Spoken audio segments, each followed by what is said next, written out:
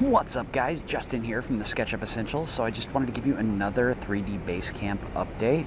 I'm coming to you, I guess, poolside next to the giant SketchUp block. So I just wanted to give you an update of kind of the stuff that I went and saw yesterday, kind of what's been going on, that sort of thing. So yesterday started off and we had the keynote from Grant Imahara from Mythbusters. Or Mr. Grant Imahara.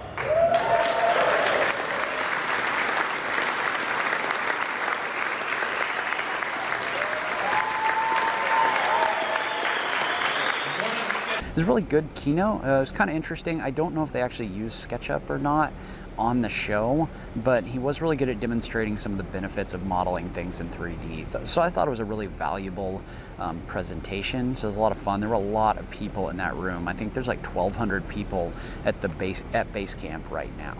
So, and then from there I went to a presentation, a really good presentation by Dave Cooperstein. He's an architect with I think PGAV Destinations, they're a resort company, and he talked about lateral thinking in SketchUp, or thinking about difficult things and how to model them within SketchUp. And then he modeled some pretty crazy things, like a resort piece that looked like a turtle, and he used a whole lot of extensions. So a really good presentation. I'll try to link to more information about him in the notes down below. So sorry, for some reason I'm sitting in the sun. I don't know why I made that decision. So in the afternoon, I went to the first half of a presentation from Chaos Group on V-Ray. Still very complex, some of the settings and stuff like that. And then I had to duck out of the back of that one. And I went over to a presentation by Eric Schimmelfendig.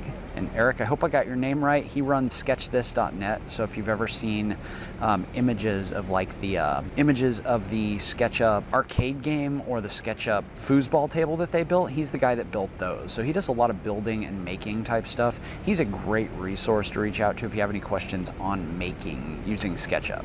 So like CNC routing or anything like that. So that's sketchthis.net. And then finally, I tried to go to an Unreal Engine presentation, and it was standing room only. It was packed, and it was kind of an intro level thing. So I decided I didn't want to stand in the back of the room for an hour. There was very little room in that space, so I decided to go ahead and skip that one. I think there's another Unreal Engine presentation tomorrow that I'm going to try to make, that I'm going to get to a little bit earlier. And so what I did instead is I went and I hung out in the exhibition space and talked to some guys from Inkscape and some of the other extension guys as well. So that was a lot of fun. And then we had the SketchUp party last night, and SketchUp party was crazy. They had this whole place with neon lights.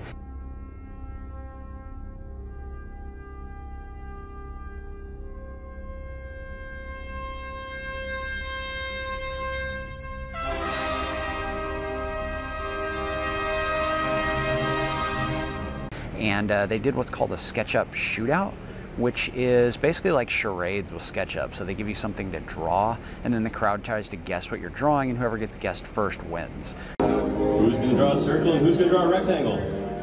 Oh, two rectangles. Remember to yell out as soon as you see what they're drawing. Kite? Kite.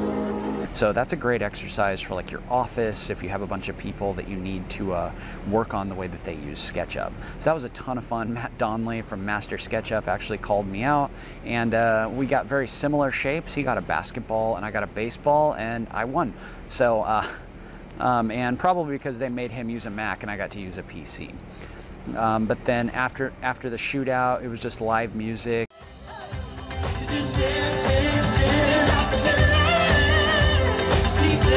Come on now. Ooh, it's something magical. Y'all look so good. And just a lot of fun. It was a really cool event. Really enjoyed it. I'll try to put some pictures up of the event in this video.